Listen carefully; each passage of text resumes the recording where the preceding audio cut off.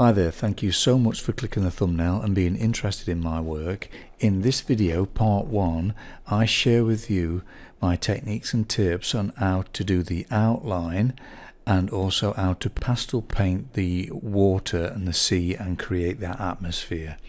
So be sure to watch it right through till the end, because here and there I'll be slowing things down in real time so you can take a closer look. So let's dive in and take a look.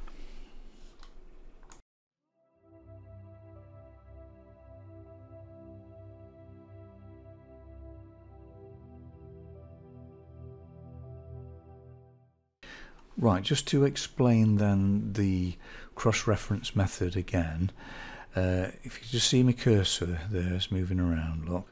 So the idea is to place your cursor, say on side of the head here, and then at the top here you've got like a dashed line, and so that gives you the actual width measurement. It's all in inches, scaled at 10 inch by 14 inch, the reference image.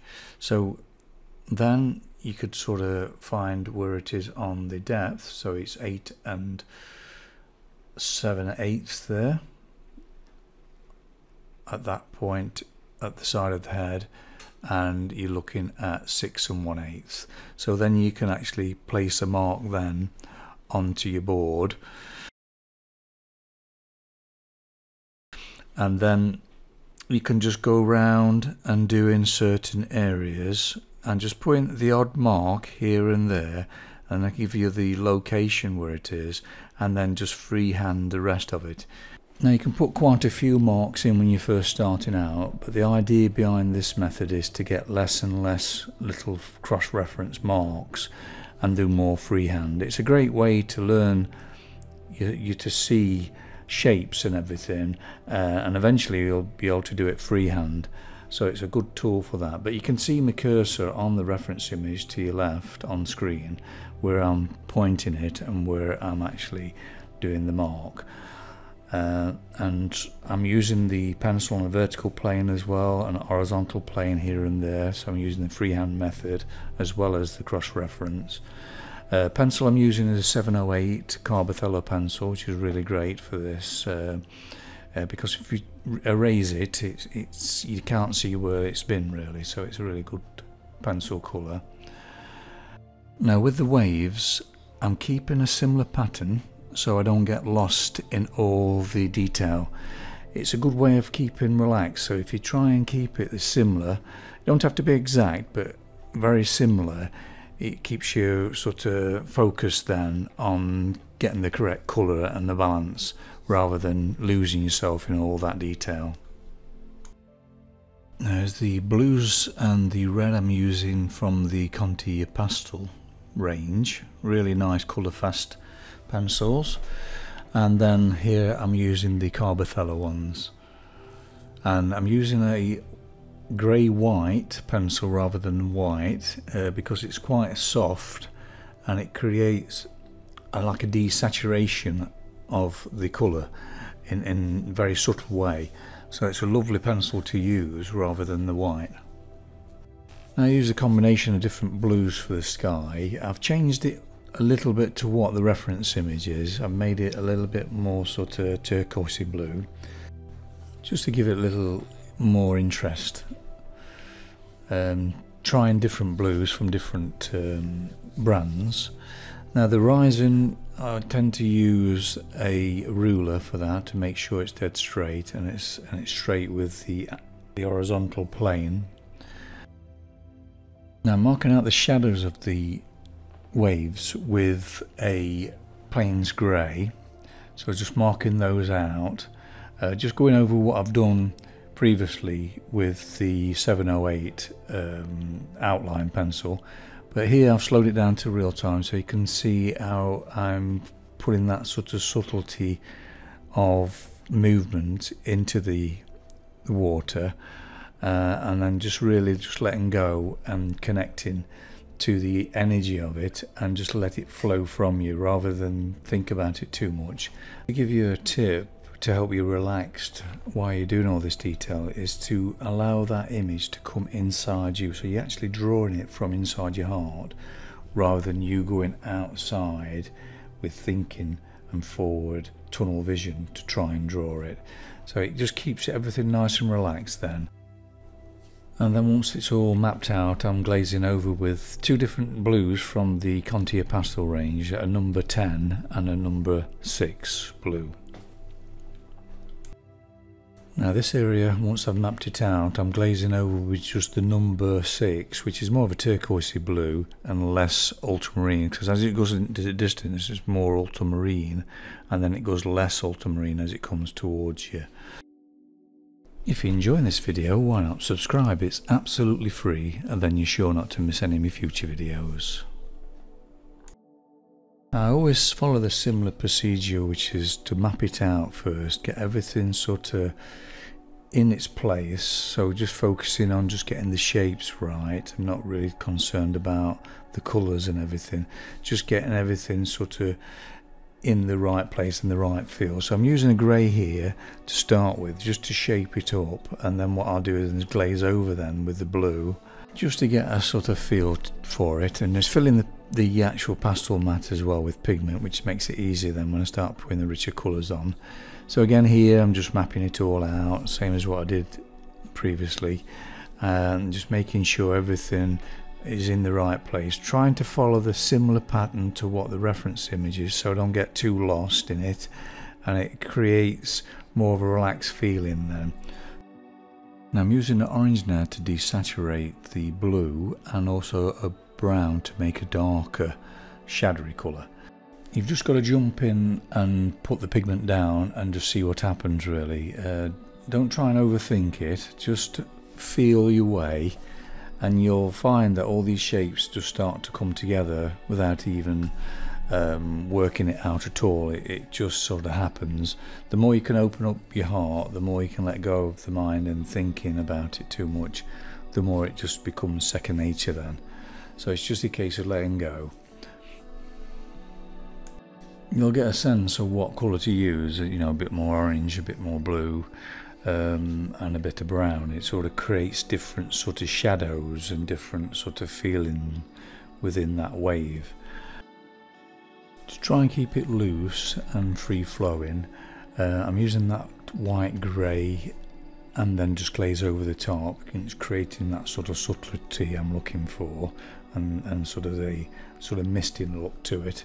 Now it's always great to find a colour which is very similar to what you're looking for, and I was lucky enough to find this in the Caran dash. It's a 093 and it's perfect for this sort of area here where it's a bit less depth of water and you've got the colour of the sand and the blue mixed together. So I'm laying that pigment down first, that colour, and then going over again with the 110 of the CarbOthello range, and then just putting some ultramarine over the top of that, and that's just the colour I'm looking for. Just like to take this opportunity to thank all my Patreons for their wonderful support every month. Can't thank you enough, really appreciate it. If you're interested in joining me on Patreon, please check out the link in the description below for more details. This portrait will be on there at some point in 2 parts in all real time, so be sure to check out that when it's available. Now my approach to this was to just get all this blocking in now, just get the colour in there, and don't be concerned about the details and the subtleties. Similar to when I do a portrait, you know, I've got the 3 stages. Same here, it's the underdrawing, and then it'll be the rich colours, then the details. So this is the underdrawing, so I'm just getting everything in position and get a feel for it. So you are actually experimenting, mixing the colours while you're doing this stage, but I'm not concerned about getting everything the correct value, the correct chroma. It's just a matter of just getting that colour down.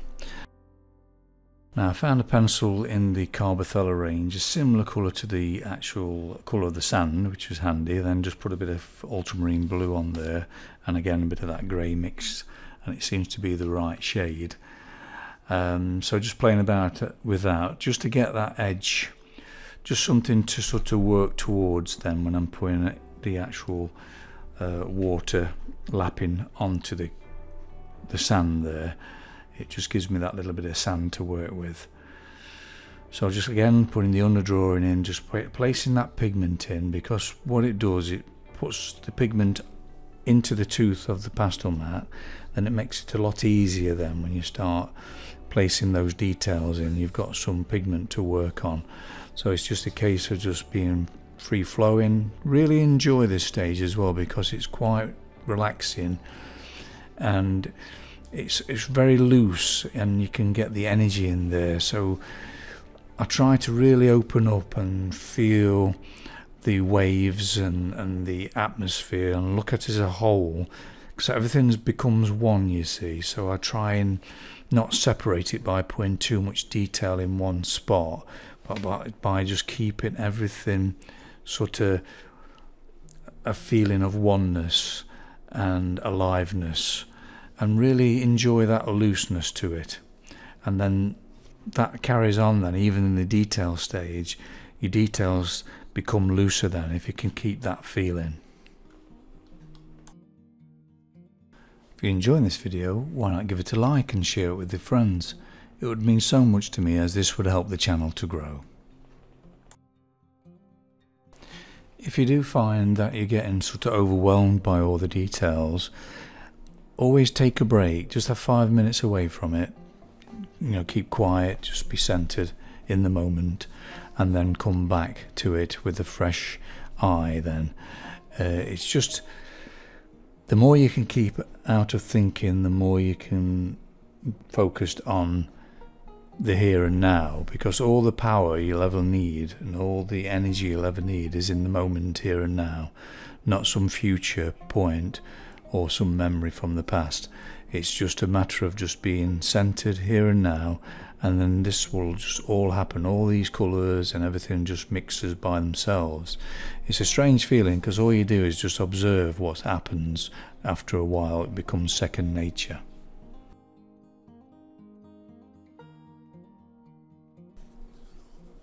Now it's the detail stage now, so what I'm doing here is again keeping open, keeping in the moment, but just looking at it as a whole and sensing what needs to be done. So if there's an area that feels wrong, it means it needs some attention. So I'll go by its feeling rather than thinking. So I don't think, oh, that looks wrong.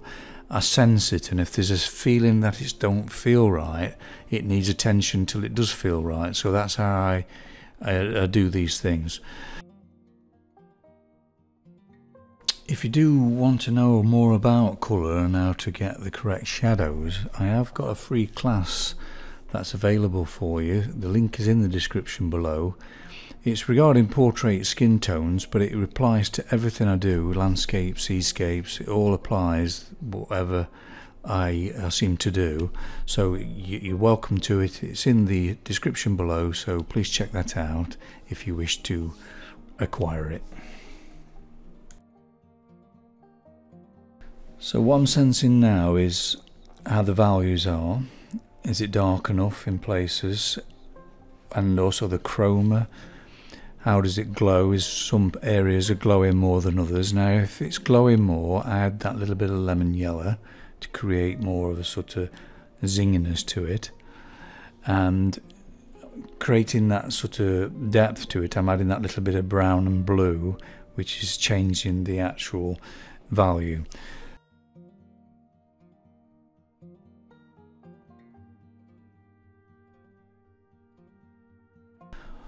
When I glaze, it's just randomly put on.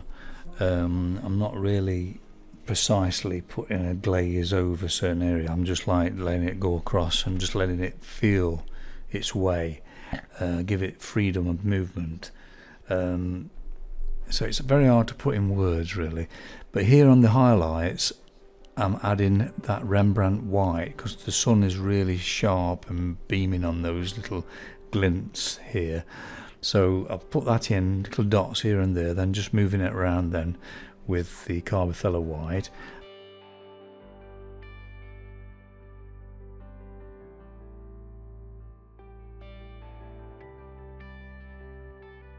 I'm using the Azurite Caran dash there to add more vibrancy in certain areas. So that's what I'm doing here, is getting that sort of chroma right in places to give it that sparkle, to give it that life and that feeling of movement and energy.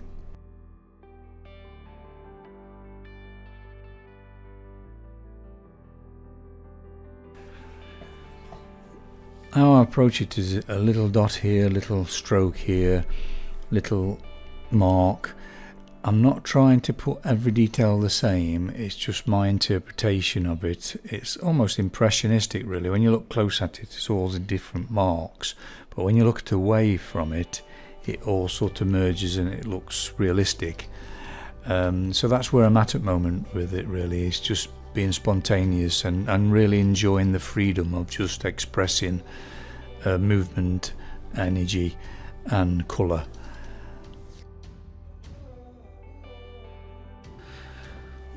Just working on the distant waves now, just adding that little bit of highlight. I've put more highlight in the actual painting than there is in the reference image because I felt it needed a little bit more sort of life to it, because photographs can make certain things look flat, so I just needed to put that life in there. So I just expressed it in it, and just, you know, putting that little bit of lightness and then glaze over for more chroma. In the distance it's more sort of ultramarine, and as it comes closer to the shore it's more sort of this turquoisey colour. So that's what I've done really, is try to get that balance.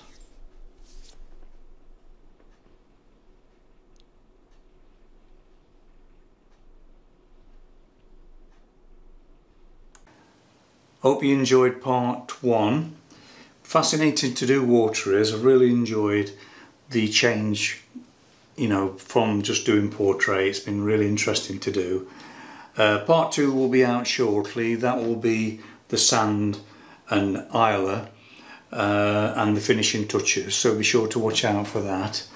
Now if you've enjoyed the video, please give it a thumbs up and share it with your friends. It would mean so much to me because this will help the channel to grow. And if there's any questions at all, leave a message in the comments below and I'll get back to you as soon as I can. In the meantime, please check out this video here for more content. Take care. Bye for now.